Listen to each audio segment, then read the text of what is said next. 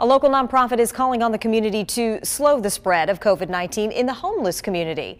Eric Robbins of Be A Blessing Birmingham is challenging local car dealerships to help provide mobile showers. Now, homeless individuals are vulnerable to becoming seriously ill during the pandemic, and that's why Robbins is asking dealerships to truck the trailer to be able to take the showers to where they're needed.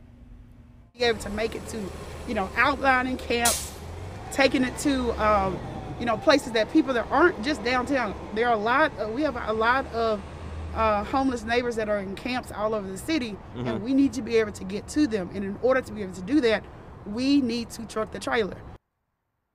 The organization was able to raise money for the shower, but the demand has grown for the units. They need money to provide transportation to pull them.